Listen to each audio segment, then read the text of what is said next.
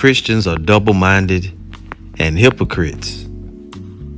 All praise to YAHAWAH, BaHaSHam, YAHAWASHI, double honor to the apostles and elders of Great Millstone. This lesson is going to be entitled Response: Christians are double-minded and hypocrites. All right, and it was on my mind already, and the elder apostle of RAWCHAA, he did a video about it this morning, a live stream. Go and subscribe, be edified always. His lesson is entitled Christians are double-minded and hypocrites. This would be a response to that. His page is GMSSOUTHCAROLINA08 12. All right, and you brothers that watch, you know who the elder apostle is. All right, you don't need an introduction. Anyway, he did this video here, and I was listening to it earlier today, and I was like, this is the spirit, because it's the same observation that I made. The spirit. I'm sure other brothers have recognized it as well. There's a video here by Elder YAHAWAH. I think it was yesterday. It was entitled, Dr. Brown asks a very unlearned question. Grace is the answer. Okay. And this guy, Dr. Brown, is none other than, another one of these apologetics guys. He runs with Vocab Malone. And, this dude is all over the place. And he had a debate with Sakari, or Al-Azhar from the Sakari group. All right, better known as Guerrilla Hebrew. Right? And this dude, Dr. Brown, right along with Vocab Malone, they try to debunk what we teach. Okay, and make no mistake about it, Dr. Brown is a 1948er, a small hat, or what have you. Anyway, the dude doesn't understand the Bible. All right, he tries to use, fake ass history, among other things, to try to disprove what we teach. Anyway, an observation that I made is what Elder Apostle RAWCHAA was going into. That Christians are double-minded and hypocrites, and he was going into the fact that these devils, Dr. Brown being the main devil, tried to use the law of circumcision. He tried to use the law of circumcision to come against what we teach and to say that we couldn't possibly be Israelites, which is stupid. I myself am circumcised. I was circumcised at birth. Okay. And many Israelites have been circumcised at birth. Many of our people, some weren't. But as Elder YAHAWAH said in his video, grace is the answer. Anyway, the hypocritical thing that I've noticed about these devils right here, and I made a comment about it on Elder YAHAWAH's comment board. I said it right here. This is Romans 2:25. For circumcision verily profiteth if thou keep the law. But if thou be a breaker of the law, thy circumcision is made uncircumcision. Therefore, if the uncircumcision keep the righteousness of the law, shall not his uncircumcision be counted for circumcision? And I didn't mean literal circumcision. I'm just talking about in the heart. So the scripture is telling us that if the Israelites that did not keep the law and they start keeping the law, right, would they still be called uncircumcised? No, they'll be called, let's read it again. For circumcision verily profiteth if thou keep the law. But if thou be a breaker of the law, thy circumcision is made uncircumcision, which is how we became like unto Gentiles, right? Keeping Gentile ways. We were in a Gentile state of mind, should I say. We was living among the nations, and we have been doing after their ways. It goes on, therefore, if the uncircumcision, those Israelites that fell away, keep the righteousness of the law, shall not their uncircumcision be counted for circumcision? And as we know, we're not under, we do still keep the law, but the penalty of the law is not over us. Because of why? Because of what Yahawashi did on the cross. All right. Now it says here, Dr. Brown is all over the place. That hypocrite Vocab Malone sat right there and didn't say a word. Then when we bring up the law, they holler grace. Then Dr. Brown mentions the law, and Vocab didn't make a peep.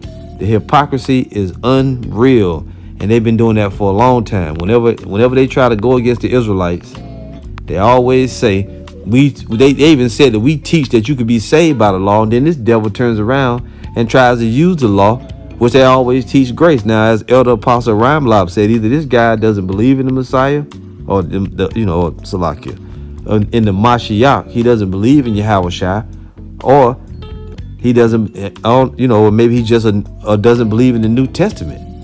which was also mean he doesn't believe in the Savior. You know, now we don't know, but it still remains a fact that was a double standard. You know, that was double-mindedness on the part of Vocab Malone, the other devil. Okay, Vocab Malone is a devil too, just as this guy Dr. Brown is, because as we said, all these apologetics people, every one of those different apologetic peoples that came against the Hebrew Israelites, when we brought up the law, they've been going back and forth with us over whether they can, you know, you can eat whatever you want. The law is no longer in effect. You know, that the Savior died and nailed the law to the cross, which is a damn lie. He nailed a penalty, you know, the not the penalty, but the curse of the law to the cross. You see? Why? Because of his grace, because of grace. Anyway, this devil tried to use the law to bind it, you know, to come against us with. And I read Romans 2, you know, what was there to show you that even though, like Elder Apostle Ramlaw brought out, technically anybody that wasn't circumcised was cut off, but we was cut off anyway. The Most High exiled us. But through the saving grace of Yahawashi, we've been brought back to the Most High. So that was a very low, dirty tactic, him trying to use the law to say that we're not Israelites. Another thing that I noticed, this devil, he tried to use the curses, right, and tried to apply them to his people. You know, and you know who his people are. Okay, the 1948ers are his people. For the longest time, Vocab Malone and the other Christians, the other apologetics, have went tooth and nail, back and forth, claiming that Deuteronomy 28, the curses wasn't on us, the curses wasn't on the Israelites. And then Dr. Brown tried to use the curses to fortify his position, and Vocab Malone did not make a peep yet again, proving his hypocrisy. This is a still image that I got from Vocab's channel, and they constantly have been doing videos. This was from probably a year ago.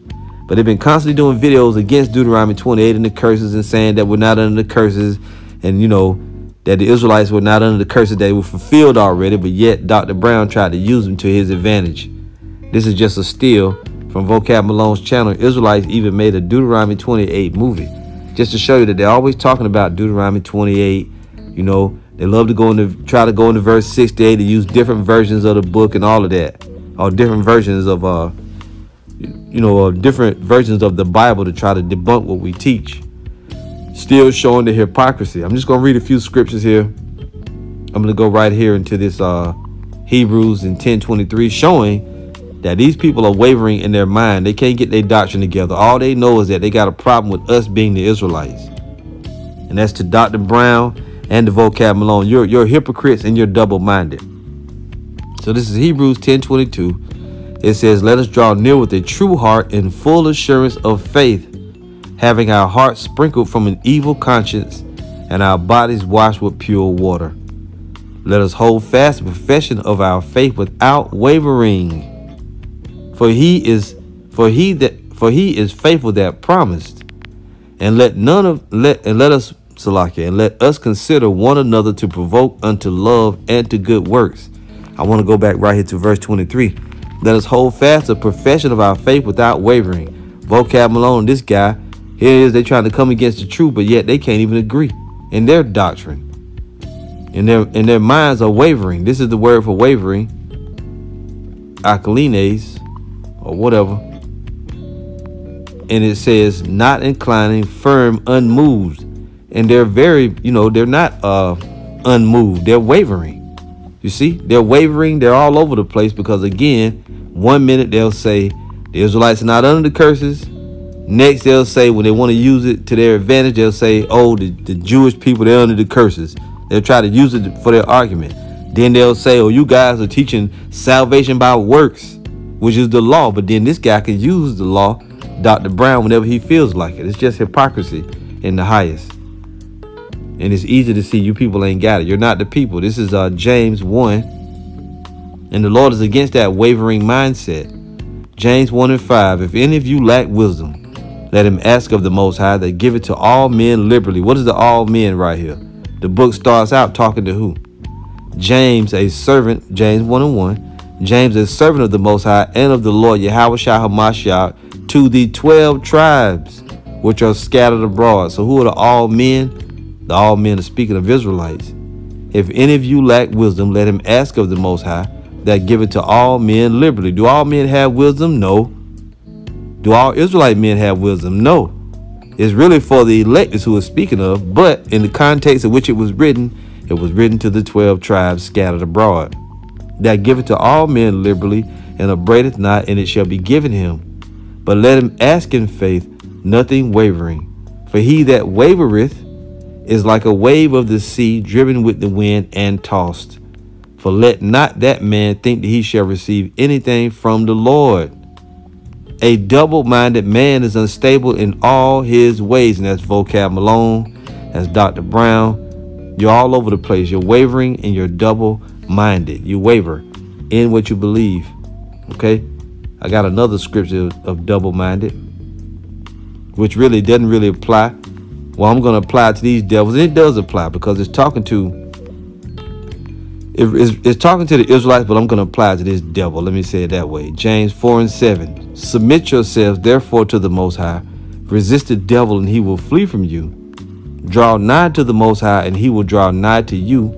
Cleanse your hands, ye sinners, and purify your hearts, ye double-minded. And I'm using that to illustrate that the Most High does not regard double-mindedness. You know, he doesn't like double-mindedness. Be afflicted and mourn and weep. Let your laughter be turned in the morning and your joy into heaviness. So the Lord told our people that are double-minded to cleanse themselves, you know, and he shows a disdain for double-mindedness. And these people are double-minded. And this is why, well, you know, they're the wicked, of course. So they're going to be double-minded. They're going to be hypocrites. That's what else can they be? Let's read another one here.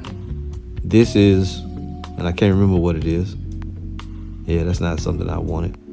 I want to get here Job going into the wicked.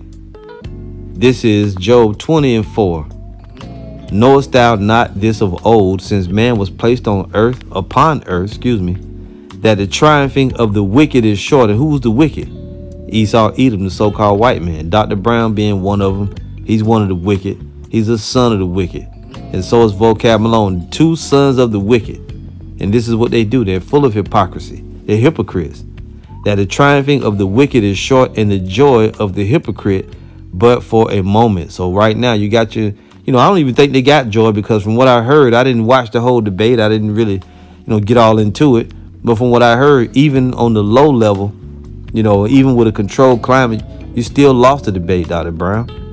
And I don't agree with all that debating and stuff, because all these devils want to do is just want to try to sow doubt into what we believe. And let's don't even start going into the prophecies. Good Lord. You people don't fit the prophecies. If you really were the people of the Lord, you wouldn't even be in the Holy Land right now. You know, that's a whole nother video. We can bring out scriptures on that all day long. I'm going to go here finally, and I'm going to read what the Lord said in Luke 12. Right? And it says this. Luke 12, verse 1. In the meantime, when there were gathered together an innumerable multitude of people, insomuch that they trode one upon another, he began to say unto his disciples, first of all, beware ye of the leaven of the Pharisees, which is hypocrisy.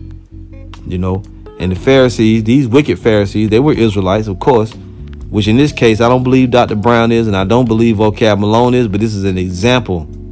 You see, they got that leaven, that hypocritical nature, that hypocritical doctrine. It says, beware ye of the leaven of the Pharisees, which is hypocrisy.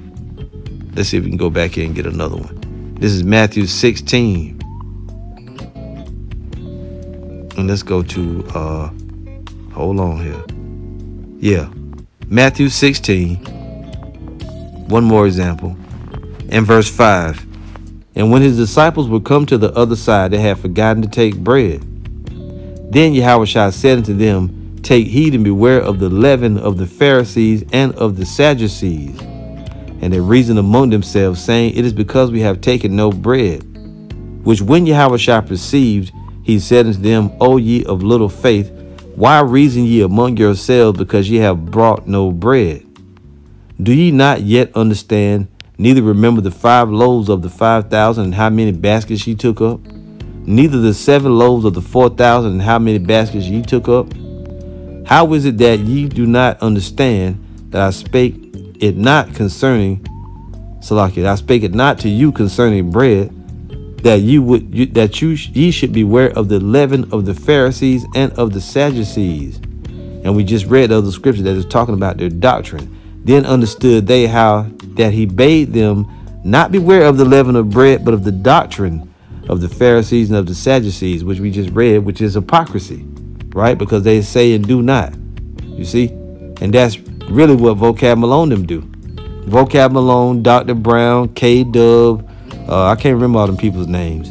You know, the other guy that rap, and then other weird looking devils, and David Wood and all of them, they're a bunch of hypocrites and double-minded devils.